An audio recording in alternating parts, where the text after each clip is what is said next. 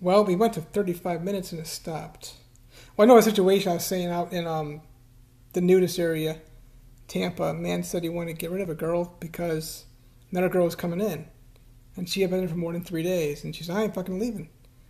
And anyway, he got the cops eventually. You know, she said she was going to beat up another girl if she came in.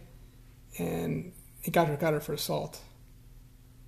And that's how the sheriff got the girl out of there without having him to file a lawsuit and play the whole eviction game. And you're not going to get these girls evicted easily, y'all. They'll use everything they possibly can to stay longer, and then they'll start giving you a fucking mess. And that's why I stay away from American. Like, why the fuck would you want to be an American, like, in this country? You got to really sign up and to denounce everything American. Other examples, I mean, it's 100%, just so you know, all right? I know of women who would, right in here, marry a man knowing he's eventually going to die because he's got some kind of terminally ill cancer shit or whatever. And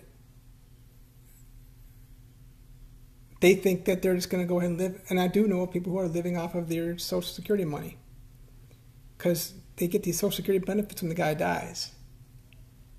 They have it in their mind. I know a woman who thought that the guy with multiple sclerosis was going to die. Like, you don't die with MS.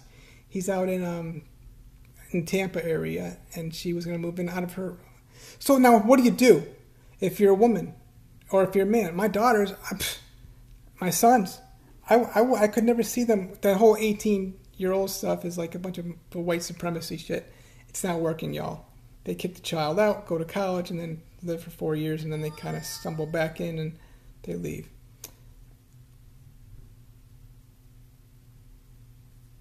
Now, what ultimately, what needs to happen is you need security from mommy and daddy, which obviously the whole breakup thing and the whole courts, all that white supremacy shit, it ain't working. So in my situation with my children, this was always going to be, but obviously they are where they are now, and we don't know where they are. They could live with mommy and daddy. And I'm set, y'all, with being my disabled situation. I got it made, y'all. But that's not the popular thing to do. You're not going to be able to get any dollars out of that, really, if you're a mother. They look at this kind of stuff. They're not into actual emotional feelings, love. They're just straight up looking for what they think is going to be security, and they're just stupid thinking that their security is going to be in white supremacy dollars. They were trained into this shit, y'all. And these churches are the best trainers of this kind of stuff. I mean, I know a man named Leonard Wolf, 2Fs.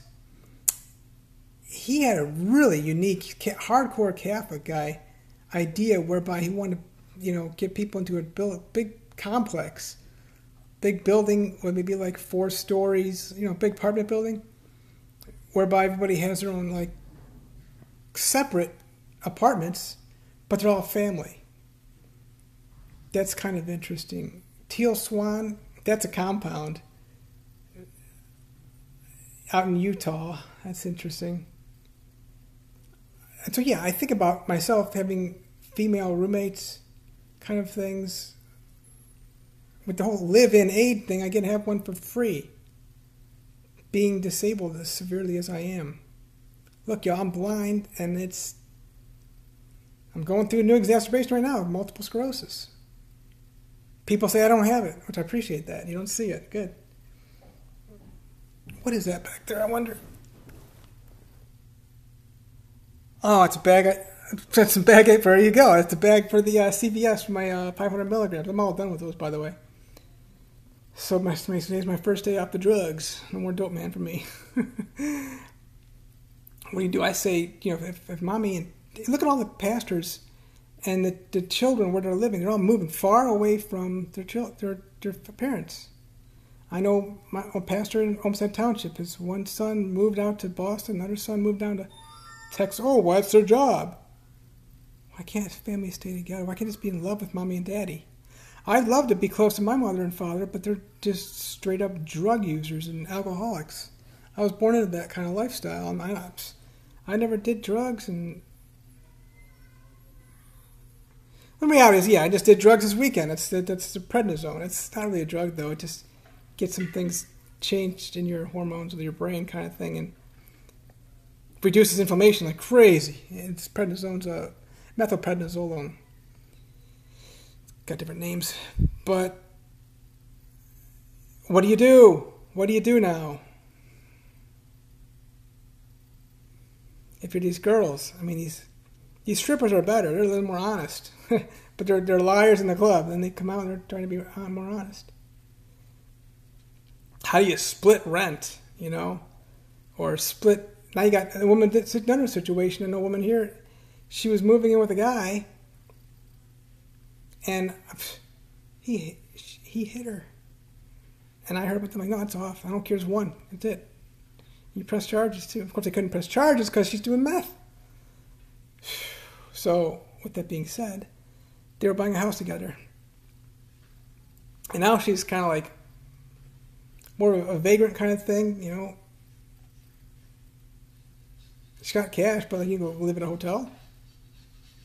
She might go live at somebody's place, extra room for a few bucks, you know, $500-$600 a month. That would love. Then the people love that. Hey, I got to pay. It's half my rent or whatever. I guess it would be. Well, 2 bedrooms. You're looking at $1,500 around here. They just got a $1,500. I know. That's what they told me for a 2-bedroom. And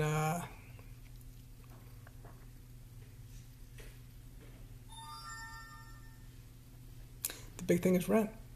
So they like to split it. And they're splitting it because, okay, well, they gotta throw a leg, you know, and have sex. That's, you know, I talk about Kellen Winslow in my video. It's like, he got charged with rape because he brought in a homeless girl. What's her benefit to the sex? I mean, what's the man's benefit? He's paying for it, obviously, but... And then he puts her on the street. That's just...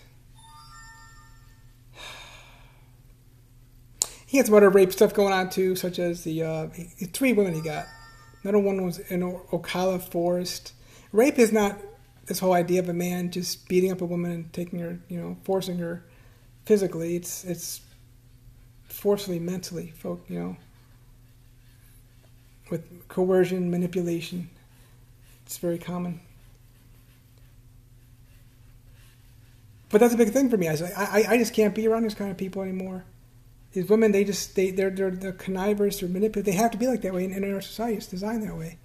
But can we find a way to whereby we can create and have synergy coming together in living quarters to live together? It'd be nice to, but at the same time, it's like, I got my place, you got your place. And I've been more successful with that. I love sleeping with women. Love it.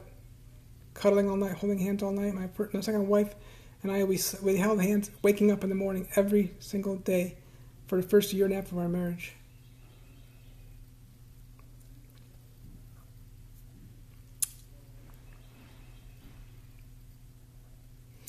Spiritually, there's no reason why a woman should ever want to be with me. I cannot emphasize it enough. So that's why I'm not so much disqualifying myself, but not qualifying myself. That's whereby I need to get back to grace. And where is grace? If a woman could understand what grace is, that's hot. Stay with your mom and dad till you're in your 40s and 50s. And I know people who are more successful that way. You know? And just live with them. Keep living with them. Have your lovers. I cannot emphasize that marriage is definitely not the way to do it. I thought it was, for me, it was a security blanket. It was part of my insecurity, thinking that, okay, this woman's going to stay with me and kind of help me out, too, with regard to, like, being a caregiver for me. I'm disabled, and my second wife was so helpful, always reading the mail for me and cleaning things I couldn't see, painting. I couldn't see the, you know.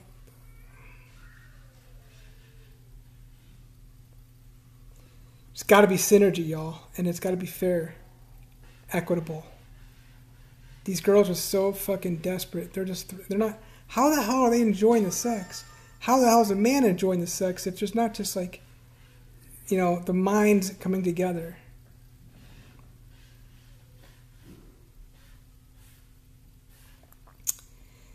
It's a real mess, y'all. I think it's the biggest problem in the United States of America, bigger than this, opioid crisis, bigger than the pandemic of the COVID stuff, Omicron.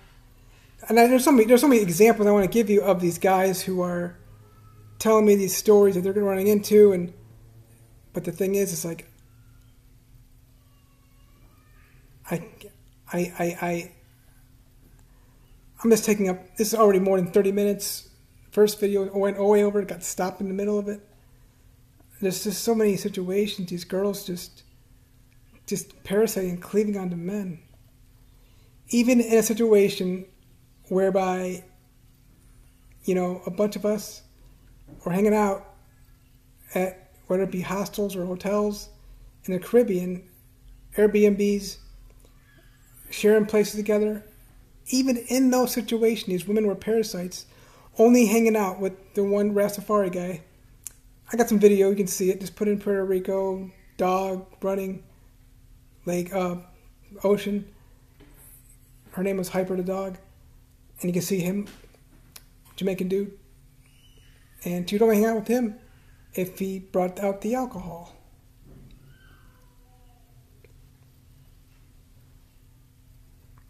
Hottest girl we're ever going to see out there on the beach. That's all they know. It's really sad. The problem is the guys see that and they say, okay, let's get her drunk. And then he gets fuck her. But the problem is, when you got her drunk, it's illegal to do what you just did. You're probably not drunk, who knows? Just so you can enjoy it kind of thing. And then you just rented the girl for a few days. Or maybe you're able to get rid of her the next day and you're done. You're on to the next girl. It's sick. And literally, when I say it's sick, you're getting yourself sick.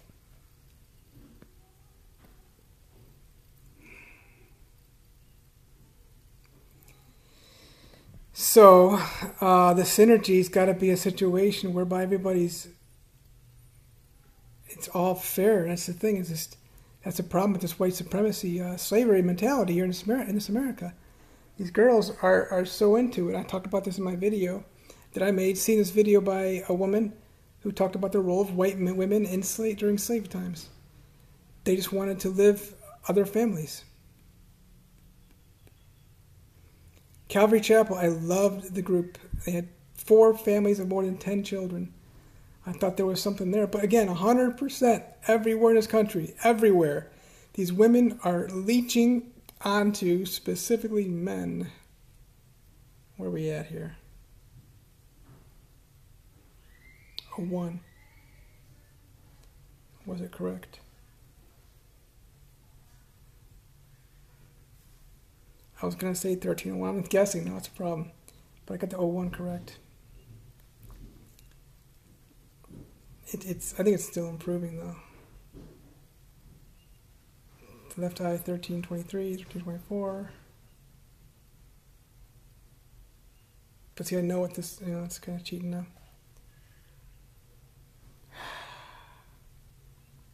I've just been hearing so many stories, the past week and a half, 2 weeks. It's gotten so bad with this whole COVID stuff. These girls have gotten so much more desperate. They're getting, these evictions are just like going through the roof. More than 40 million evictions filed since November 1st. And I had a woman here, gorgeous. I didn't even know she was a woman at first because she was homeless. I didn't care.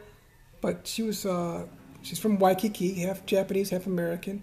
Then she moved to Sioux Falls, picked up a case, lost her Section 8. Her and her son moved down to here to on a beach, met somebody with his girlfriend, I don't know. She picked up a case down here. And then she was homeless, so she stayed 3 days on that. She loved that. Well, she said on this right here, because she's so little. This is, it's like 5 feet, 5'1", and then she's on the air mattress. She was hoping she could stay longer with me, thinking that she could play some little games, like sexual stuff, but it didn't progress anywhere at all. Never touched her. I think we hugged once in the kitchen, and then that's where I just said, you got to get out of here, because she started saying I was trying to sexually assault her. That's where they use these games to try to stay longer, and they make you like the girlfriend thing. They want to start shit to just stay longer, stay longer. And she had cash. She could stay at like a hotel, but she wants to use that to buy other things. I told her when I met her, it's like, I told her I've had a lot of people here off the streets, and it's 3 days in, and then you're out. You can come back after 3 days, after that, 1 day off. And one dude here, he's gone back and forth between Longwood mental place. He was out on I should make a video about that. He had a cocaine charge, possession, completely dismissed. It's a felony, y'all. I had 2 prostitutes sleep on that air mattress. One girl got here, and then she's like, "You don't want to do anything?" Like, what? She thought in exchange for staying here, if I had to get something out of it. I just ain't gonna work for me, y'all. I like children. I can't just do, sex stuff because it doesn't feel good for me when I'm not, like, actually into the woman anyway. So then she brought her friend in. They both slept, little girls, 20s, on that air mattress. College isn't working anymore. They don't, a lot of people, they just not doing college as much. So where do you go? And I got to make sure these women are just coming up to me just because they want a place to stay. And that's the thing. I've been here at this place for a while. It gets around town a little bit that he's got a nice place. Anywhere he goes, he's going to have fun. Miami, the Caribbean, I did the Tampa stuff, Orlando, and some nice places. Obviously, I go to Hawaii. I travel a lot. And I don't mean to travel. I just do. And, okay, maybe he'll bring me with him.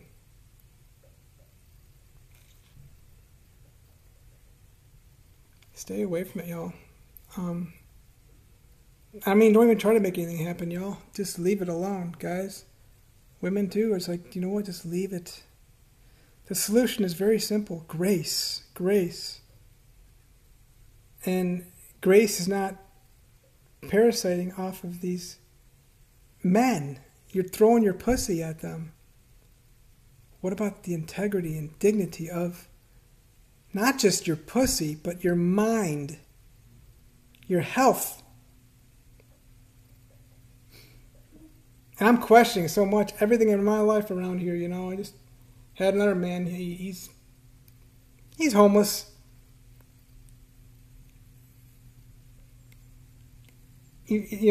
I'm sure many people have seen him, either on video or just walking around the courtyard here. Of course, out the door, he did a lot of work with this non-profit organization called Day Life something.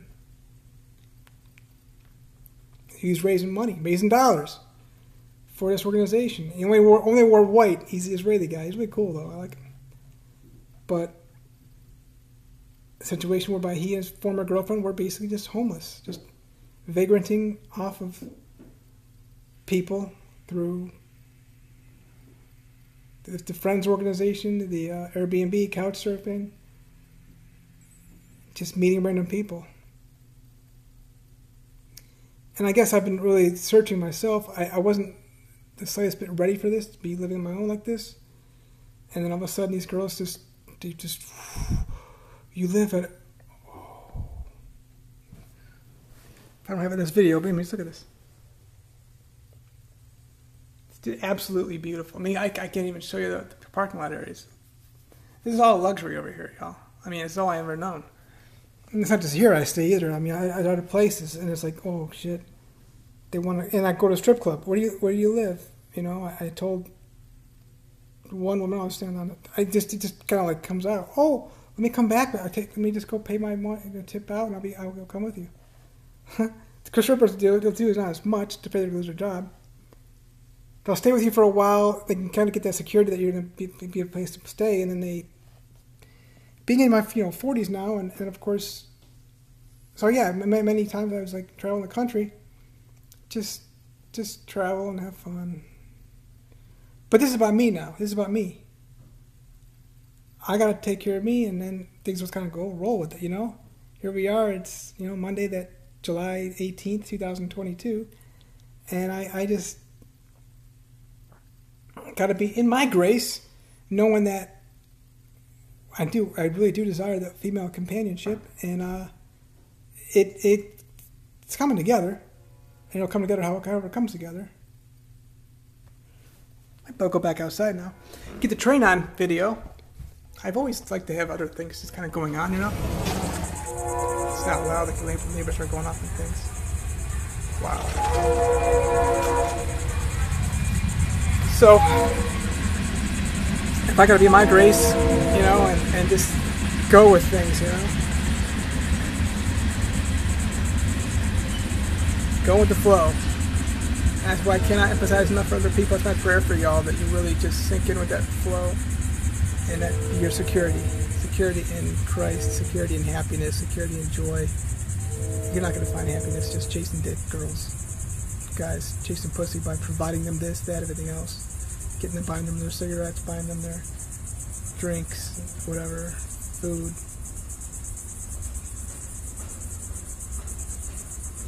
It's got to be even and fair. Another 20-minute video.